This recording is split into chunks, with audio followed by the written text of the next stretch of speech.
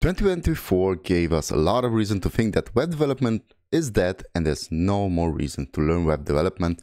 But I'm going to disagree with this. This is what we're going to talk about in today's episode. Ladies and gentlemen, welcome to Weekly Code Quickies with me, your host, Norbert PM. Today we're going to talk about 2025, the year that is ahead of us, and let's see how this is going to influence us as web developers. And should you even learn web development in 2025? Of course, we're going to talk about artificial intelligence, AI, machine learning, ML, progressive web applications, voice search optimization, low-code, no-code development, blockchain technology, cybersecurity, augmented reality and virtual reality, AR and VR, the Internet of Things, and at the end of all, my personal thoughts. So let's get started with AI and machine learning. The thought that is lurking on all of our minds: will AI replace us? So after working with AI over 2 years almost, I can say that it enhanced me and it cannot replace me as a web developer. I do believe that all of the web developers should be the same opinion. So artificial intelligence, or let's just talk about personalized experiences. AI-powered algorithms will analyze user behavior to deliver tailored content and recommendations, enhancing user engagement. So far from replacing us. Now, intelligence interfaces, for example, AI-driven chatbots and virtual assistants will revolutionize user interactions, making websites more intuitive and responsive. And on the automation part, so automated development, AI tools will streamline development processes, augmenting repetitive tasks and accelerating development cycles. And that's exactly what I have been experiencing over this couple of years, where my powers and knowledge of web development were enhanced by AI, and I didn't feel threatened at all that's going to replace me. So let's move to our next one, which is going to be progressive web apps. And first, let's talk about enhanced user experience. A progressive web app, PWA, offers a native app-like experience on the web,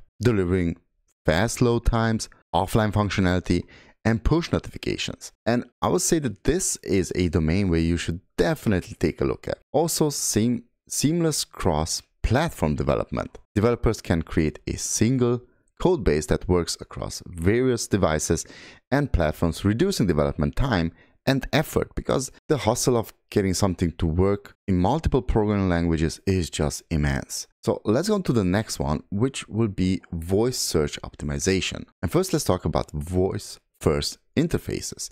As voice assistants like Siri and Google Assistant become more prevalent, websites will need to be optimized for a voice search to compute a growing user base. And let's be honest, starting from do not text when drive, but voice to text, as Apple has it, it's a pretty big enhancement. Also working with ChatGPT, I can tell it what I want instead of typing it. And we all know that we're faster talking than typing. Now let's move a bit to natural language processing. The understanding that natural language queries will be crucial for delivering relevant information and seamless user experience is essential. I would suggest taking a deeper look into the neural language processing domain. So let's move on here to the next one, which will be low-code, no-code development. This was also thought to be the death of developers, but actually someone has to write the code that is going to write no code. So let's talk about democratizing development.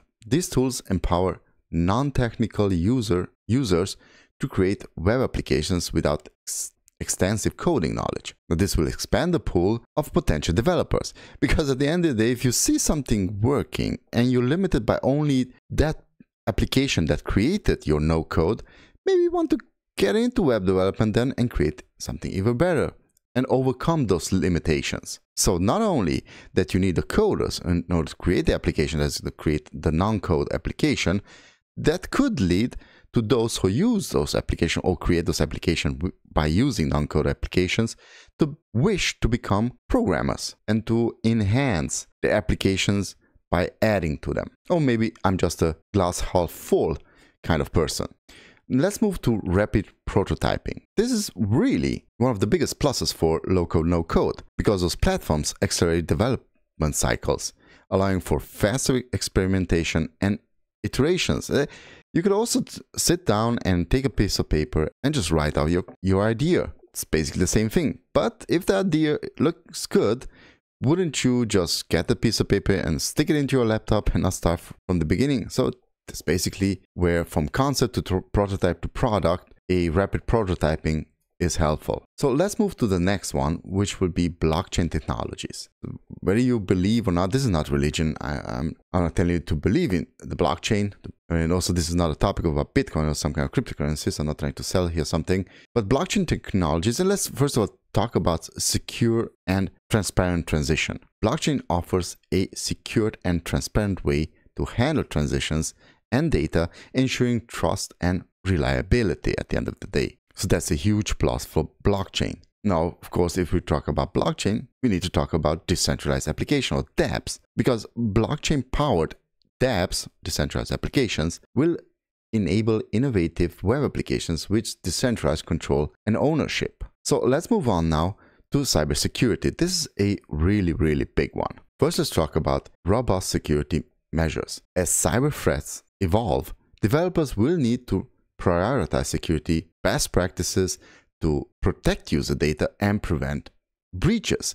Just think about it. At the last Apple event, they overemphasize security. Come to us because your data, so come to Apple because your data will be secured. So security will play an immense role in the future. Let's talk about continuous monitoring and updates. Staying up to date with security patches and implementing protective security measures will be essential. So this domain, ladies and gentlemen, is definitely one for the future. Now let's also talk about augmented reality and virtual reality, because augmented and virtual reality will have a big impact of immersive user experiences. They both will transform web interactions, creating immersive and engaging experiences. And this is really a new frontier then for web development. Will it come to fruition tomorrow? I don't know. But developers will need to explore new frameworks and tools to build augmented reality and virtual reality embedded web applications. So last but not least, talk about the Internet of Things. So connected devices is the main theme here. The increased number of Internet of Things devices will generate vast amount of data that can be integrated into web applications.